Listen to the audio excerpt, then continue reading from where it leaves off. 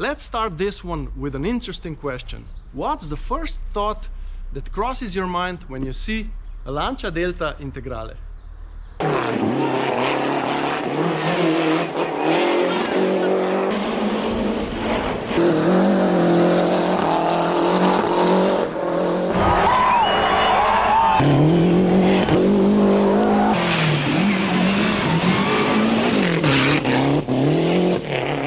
Whoa, stop. I was just thinking about giving her a wash and taking her for a spin. Who came up with that crazy rally idea anyway, huh? I've been searching for this all my life. You're just my type. I've been looking for a boy who can treat me right. Your dark hair with those eyes so bright. They look into my soul and it sparks my life. Can I take you there? So what exactly is Lancia Delta Integrale and how does a street version drive? Well, Lancia Delta was a Group A homologation model after the Group B was abruptly banned. They had to come up with something and they built this. In 1980s, the cool part of the homologation cars was that they were really similar to the actual race cars. Nowadays, if you see a DTM car or a WRC car, it doesn't have much in common with the street car. But this one did. Although, I have to say, the street version was actually based on a 79 entry model chassis, and the collector's cars nowadays are really to be taken easy with. Because if you push them, if you drag them, the chassis will crack. I've been searching for this all my life. You're just my type. I've been looking for a boy who can treat me right. The second thing is, I think the Italians, when building this car, they just had racing success in mind. They didn't care about how I sat, look at me touching the roof, how the inclination of the steering wheel is. They just made this car for homologation reasons and didn't care about us normal height drivers. Your dark hair with those eyes so bright. They look into my soul and it sparks my life. Can I take you there? Like it was the first time, do you remember? Can I take you there? Back to when we felt like this was the end. Can I take you there? Like it was the first time, do you remember?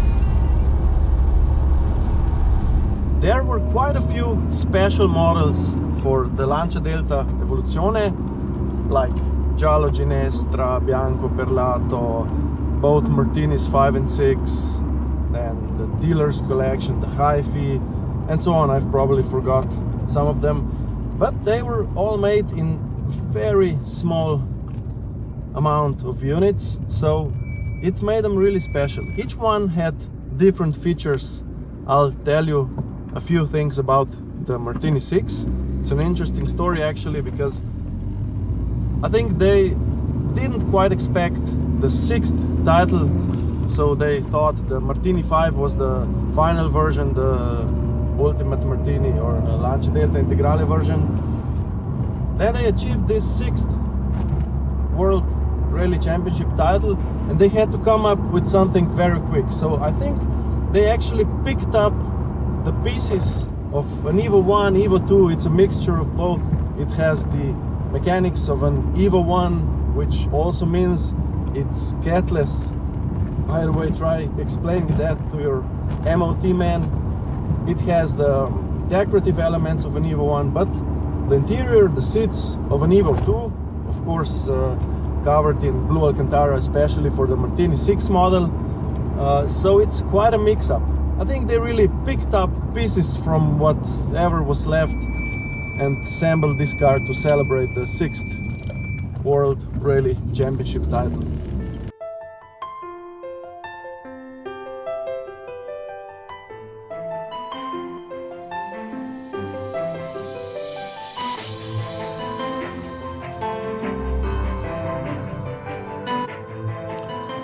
So the Martini6 was kind of made in a hurry. But how can you tell a Martini6 from the other Lancia Delta Evoluzione models? Well, The first thing that's super obvious is of course the Martini livery, all the stickers on the roof, on the spoiler and so on. The second thing, which is not that obvious, is the white color, which is actually different from the other Evoluzione models, which are white.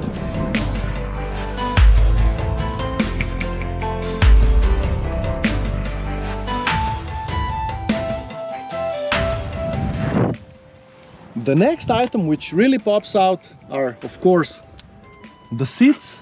These seats are from Evo 2 and are covered in blue turquoise Alcantara, also the door panels and so on. Then we have the gear lever, which is specific, the carbon plate, the identification plate for the Martini6, and of course the Clarion CRX 111R.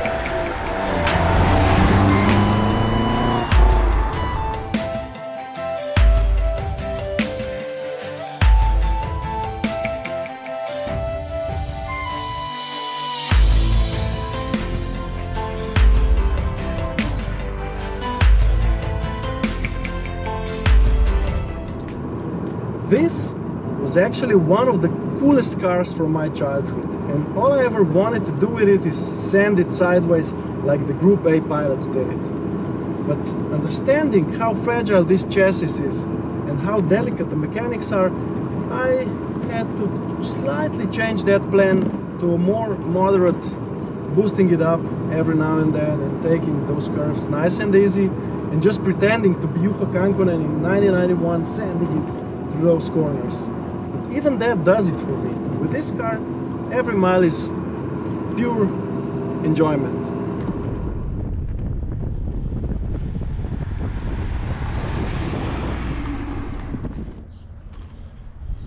I hope you liked this short episode. I'm gonna try my best to make a proper one for this beauty, and see you guys. It's not broken. Just checking the oils. I've been searching for this all my life. You're just my type. I've been looking